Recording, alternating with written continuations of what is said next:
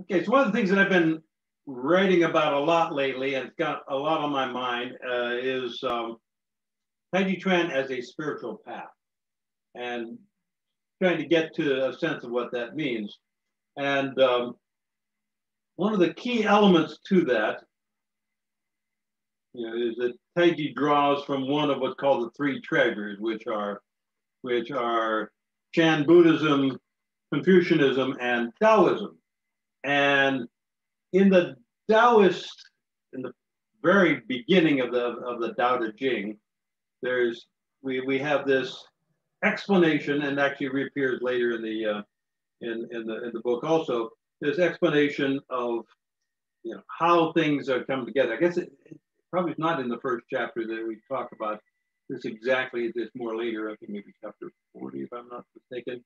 Anyway, the idea is that from the Wuji, the nothing, comes the Taiji, the one. And from the Taiji comes the two, which is the interplay of yin and yang, which gives birth to the three, which is heaven, earth, and man. And that leads to the 10,000 things. So thinking about that, so we go and applying it not just to like this, say, the mythological creation of the cosmos, but in actuality into something that we can witness every day. And when we're plugged in, we can actually feel this in our bodies. And that is that we begin coming from the nothing.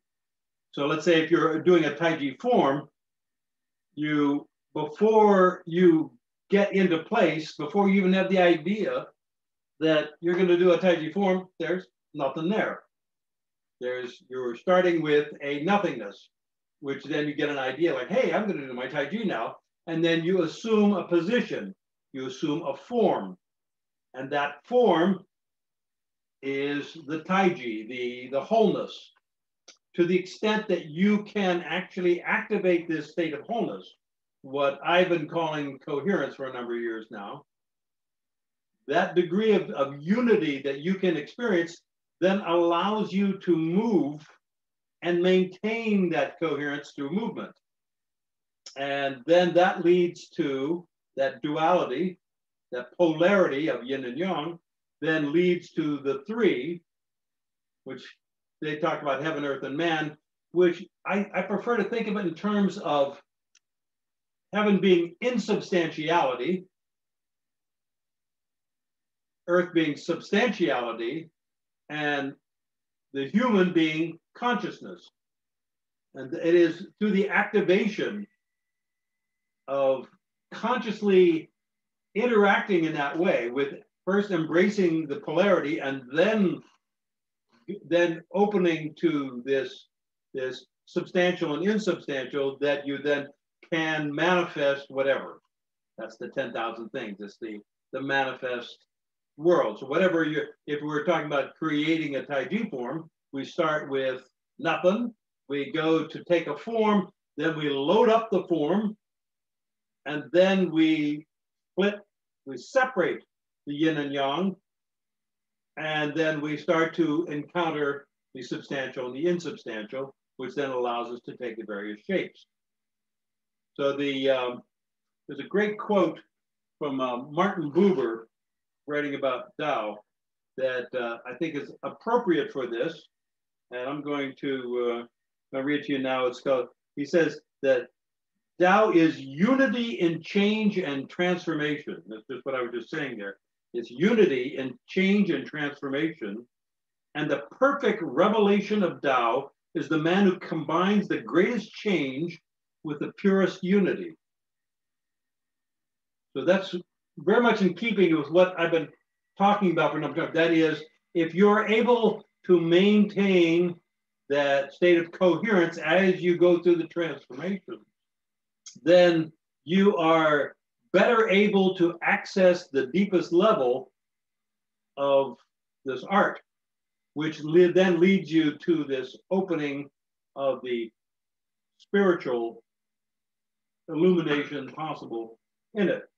He goes on to say that though Tao is the path, order, and unity of everything, it exists in things only potentially until it becomes living and manifest through its contact with the conscious being of the united man. So that Tao exists there potentially for you, but until you actually engage it with your whole being, it exists only as a potential. And but once you get into that state of wholeness and engage it, then you are starting to plug into the way, you plug into the mystery. And the mystery is the foundation of all the internal martial arts. And, Master Yang calls it the mystery. And that's because it's beyond our ability to talk about, think about, conceive. It, we can't put it into qualities, but it is the source of whatever it is we're doing.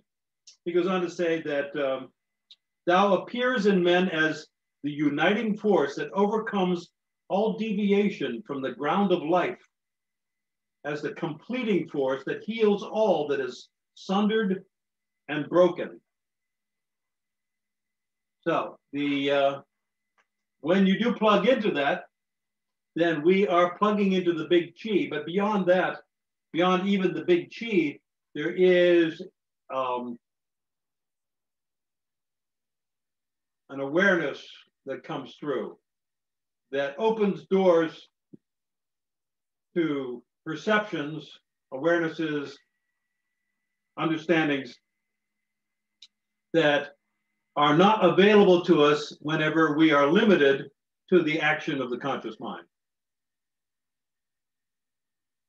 Does that make sense, everybody?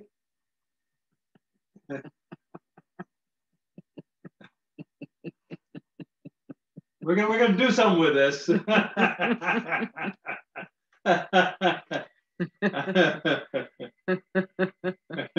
We're good? Okay, so I'm throwing you to the deep end of the pool here, but I got a plan.